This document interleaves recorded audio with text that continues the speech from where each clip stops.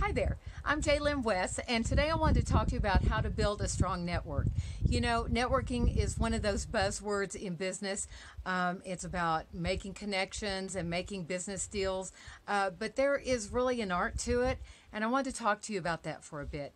So there's different groups that you can join. It can be almost overwhelming at first. One of the main groups that I would suggest that you start is your local chamber of commerce. You are going to meet some great people. You're going to meet people who are also well connected, and they understand the art of networking. There's different groups that you can join in there. There's different committees that you can serve on. There's different ways to volunteer. There's ways that that you can improve yourself from the courses that they offer. So that is one of the number one places where you can start. Now there's also lead generating networking groups. Those are wonderful too. And there's so many of them out there. I mean, I remember when the concept came out in probably the mid '90s. Yes, I'm dating myself, but what can I say? And there were not that many. Lead generating networking groups, usually there's only one in each industry in the group, and it's a closer knit group. You get to stand up for 30 seconds to a minute and say who you are and what you do. Those are great groups too. And then another way that you can do that, if that's just not your thing, you can also do this by joining groups which just you have an interest in. It could be sports related, say like golfing. There's a lot of business done on the golf course, as probably most of you know. There are, let's see, Rotary, which with Rotary you're giving back. So don't go in there just expecting to get business from it. That's like going to church and just expecting to get business from that. Shouldn't be the main reason you're there at all. You're there to benefit and to help. But there's charity work. You can join. And volunteer for a charity organization that's near and dear to your heart. And one way that you can do that is you can become a board of director. Now, there's a lot of responsibility with that, and I've served on several different boards, and I've benefited from every single one of them. But I took the commitment very seriously, and you need to do that because it's about giving, not about taking. And that's actually the key to any networking success, is that you need to be a giver and not just a taker. You need to be the one that gives first. You need to be the one that's there giving the referrals and creating connections between people. Be the go-to person. And you also should, here's what I recommend too. Somewhere in there, you're going to have to decide whether or not this is a good group for you. A few years ago, I was driving around and I parked and I went into a store, and when I came back out again, I was looking for my car. And I would like to tell you and brag that I am the greatest driver out there, but I am not, and my parking skills are not exactly what they should be. So I get out to the Expedition and I'm freaking out because the bumper is gone off our Expedition. And I'm like, oh my gosh, what am I going to tell Lance? How am I going to explain this one? I don't even remember the darn thing falling off. So I get over there to the Expedition, and I look inside, and thank goodness it wasn't our Expedition. It was one that looked exactly the same, except that the front bumper was missing. So, whew, thank goodness for that. But the example I'm trying to give you in this is that you have to recognize your ride. So there are some wonderful groups out there that just for whatever reason, they may not be a good fit. You just don't seem to gain any business from it. Or, they're really nice people, but you only have so much time in a day. You only have so much time to give. You have there are so many other things that you need to do in your business. And so, you can't just spin your wheels networking, going from one group to another group to another group. You have to, in time, evaluate and see, this group I seem to really fit in and benefit, and it's a good group for me. It's worth my time. This other group, maybe not so much. And you have to make a business decision about that. It's not personal, it is just a business decision because we only have so much time in the day.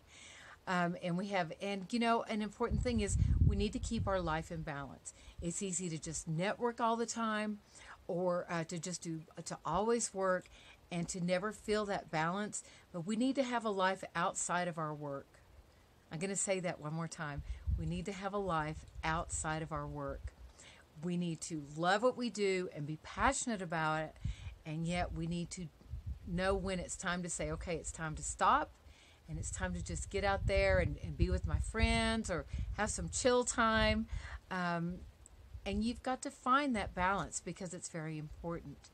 Now, another important aspect of networking is, so there you walk in this room, there's 25, 50, 100 people in the room. How are you going to be the person who's remembered? Well, now there's several different ways you can do this. The obvious one is to dress really flashy or to stand on a chair and say, hey, it's all about me. Okay, that is one way to do it. And if that works for you, baby, do it. But there are some other ways to do this too. And to me, it's quite easy to just be friendly, be outgoing. Don't just wait for someone to come up and say hello to you. Walk up to someone and introduce yourself. It's actually so easy. You can walk up to someone who's standing there and it's obvious that they don't even know where to start in this, and just go up and help that person out and introduce yourself and get to know about them. Don't do all the talking. Do more listening than you do talking. That's so important, and so many people forget about that. But everyone wants to be remembered. Everyone wants to be heard. So be that person who listens, who is grateful, who is thankful. Don't forget to say thank you when someone gives you a referral, even if the darn thing didn't work out, because they were thinking about you. And when you give a referral, follow up with it. See if it worked out, see how it worked out, and get that feedback. Make sure that this was actually a good fit, and if not, then hone your skills with it. And I know sometimes it seems intimidating to go in a room full of strangers, but you know what? 99% of them are going to be very nice and friendly people, outgoing, and they're going to want to help you. So just get to know them. Take the time to get to know them.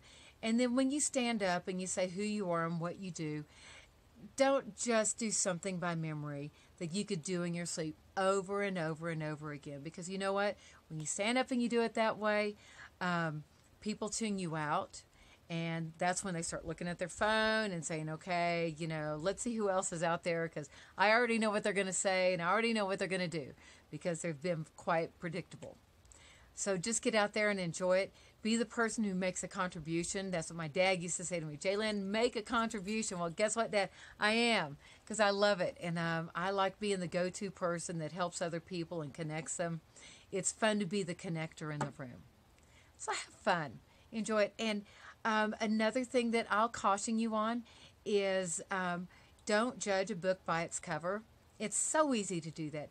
It's so easy to overestimate or underestimate a person based on their looks or by their dialect or by the way they talk. You never know.